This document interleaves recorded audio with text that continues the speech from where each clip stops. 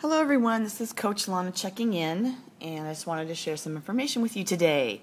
Recently someone asked me what are some low glycemic, high potassium foods, so I decided to do a little research.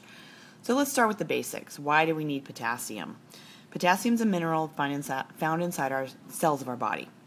It's one of several minerals known as electrolytes, and we all know we need electrolytes. These minerals are potassium, sodium, and chloride, and they're found in the fluids inside and outside the body of our cells.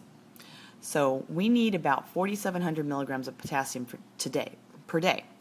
And potassium is important because it helps regulate the fluids and the electrolyte balance in our bodies, helps us maintain normal blood pressure, transmits nerve impulses, controls muscle contractions, including the heart, and it maintains healthy bones, which I thought was very interesting.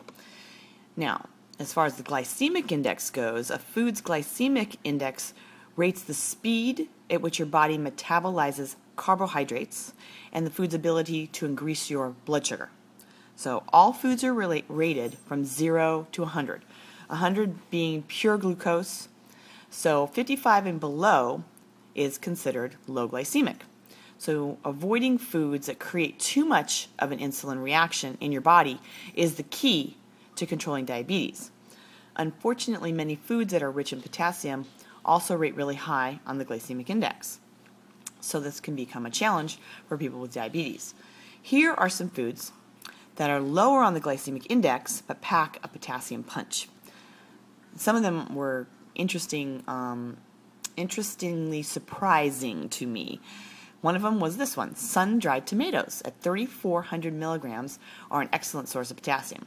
So are baked sweet potatoes with the skin at 508 milligrams, which are on the lower end of the glycemic index. Beet greens have 655 milligrams in a half cup. Celery has 300 milligrams. A half cup of carrots has 177 milligrams. One radish, 47 milligrams. 1 cup of tomato, 400 milligrams. 1 cup of Swiss chard, 960 milligrams. A half cup of squash, 300 milligrams. Half cup of spinach, 300 milligrams. And 100 grams of beans has 561 milligrams, or 1 cup of soybeans has 972 milligrams. Nuts are about 100 to 200 milligrams, and 1 cup of sunflower seeds has 1,300 milligrams. I thought that was just fascinating. Some of those really shocked me because they're things that I don't usually eat. So it gives us the opportunity to maybe try some things in a different way. And when I was reading the list, I was thinking to myself, imagine if you combined some of the ingredients in a stew or a soup or a shake. You'd have like a potassium super blend going on.